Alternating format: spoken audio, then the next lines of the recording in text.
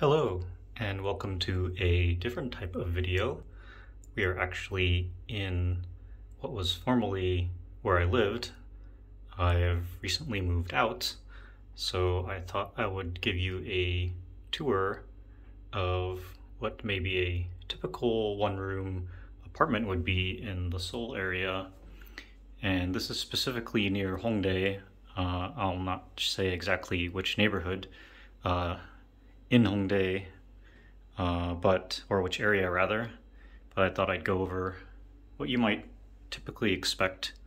There's a couple things still lying around here and there, but for the most part, the whole apartment is empty. When I first got here, there was no bed, but I asked the landlord to put a bed here because I wasn't used to sleeping on the floor. Actually, now I could go either way, but this is just a single bed. And the mattress was new when I moved in. I'm sure the landlord will replace the mattress when I leave or might get rid of the bed entirely. I'm not sure, but the bed isn't mine. In terms of size, it looks kind of big. I'm using a wide-angle lens, but in reality, it's pretty tiny, as you'll find with most one rooms. But let's start with the bathroom. The bathroom's just off to the left as you enter. You can see there is just the toilet and the medicine cabinet there with the mirror and sink. It is a wet bathroom, meaning if you take a shower, you're going to get everything wet. The floor is separated from the rest of the living area, so you have a lip to catch your water here. Towel rack. I still have some cleaning supplies there. But yeah, in general, this is what your bathroom is going to look like in almost any Korean studio one-room apartment. There's your shower attachment. Interestingly, it does have two power outlets, one down there and one right there, which is great. So that's the bathroom. Then is the kitchen area. I like this kitchen area, and I also didn't like the kitchen area. I didn't like there was only one burner. Later I got another induction top to use, which I could either put next to this or, use elsewhere, but only one burner that came in the kitchen here, and it's a hybrid cooktop. It's actually not induction, even though it kind of looks like induction. And there's a washing machine, again, typical to have your washing machine in the kitchen area. One thing I did like is that the counter is actually kind of big for a Korean one room. Normally you may only get like one section of cabinets that is your counter space, or you may get absolutely no counter space. Your burner might actually be next to your sink. And also I like that there's a lot of storage. You can see there's like 3 cabinets there and 3 up there. This actually isn't a cabinet, it's just where the range is, the range hood that is. I like that it had a drying rack already for dishes. I didn't like that the sink was tiny. It's like very tiny compared to maybe an American kitchen, but I learned to deal with it. I didn't like that the fridge was fairly tiny and that there was no light inside, so like that's all the light you get, and as you can see, it's pretty dark. So it can be difficult to find things. Same thing with the freezer. Tiny and dark, but what can you do?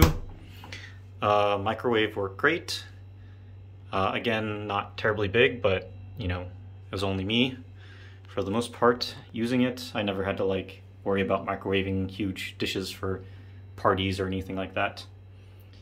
One unique feature is the veranda area, which you can kind of see through behind this shelf over the refrigerator.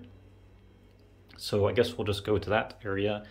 It's actually not sealed off from the rest of the apartment. Like there's this huge storage cabinet, which was great to have. However, it's still, you can actually see through to the kitchen there. So if you're like using air conditioning or heating, you're gonna lose some through this area. But the veranda was a great storage area. I appreciated having it. And you can see all these windows here, also nice. And it's like fake sealed off. You can see like at the top they tried to make it look like it was sealed off, but it definitely is not.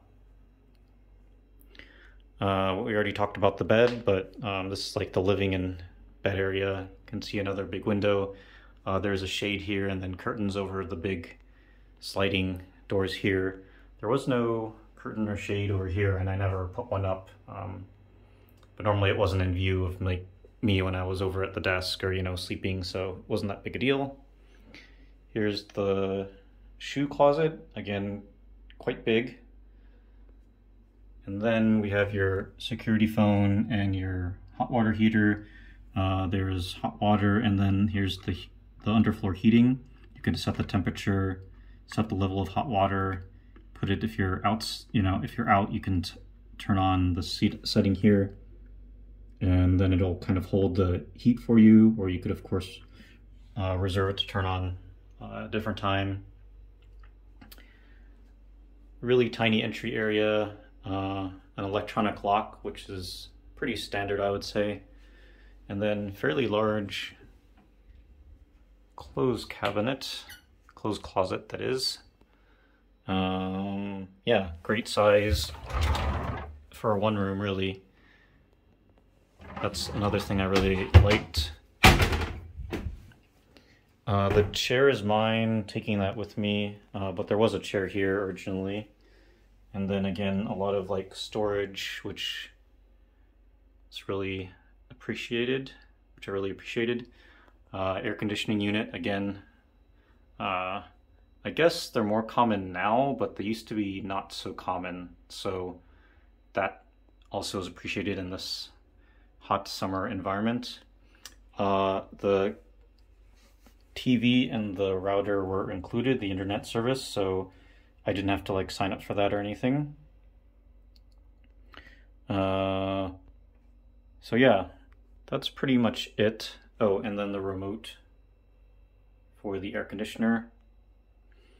You may see some, you know, things like combat and such. Not that I didn't really have any problems with pests except for mosquitoes during the summer.